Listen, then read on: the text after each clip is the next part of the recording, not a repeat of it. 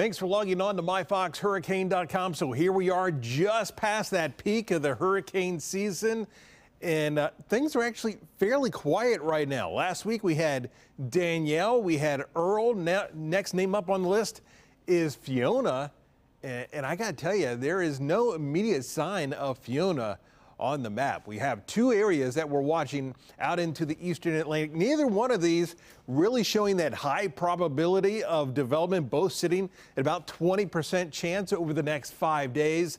One of the big issues is something we've been talking about so much this season, that dry air. You see more of that dry Saharan air just kind of surrounding that one area, another area.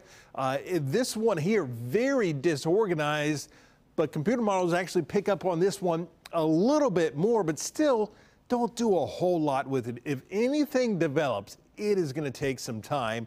Has to get away from some of this dry air, which is just going to continue to work its way across the Atlantic. So as you watch the Fox model, again, you've got the big ridge sitting to the north. We have that dry air. We actually have relatively lower wind shear right now, so that isn't really a big issue. But here's that broad area of low pressure, that very disorganized system, and watch as we go through the next few days here, just continues a fairly broad area of circulation, working its way towards the Leeward Islands as we head into the second half of the week.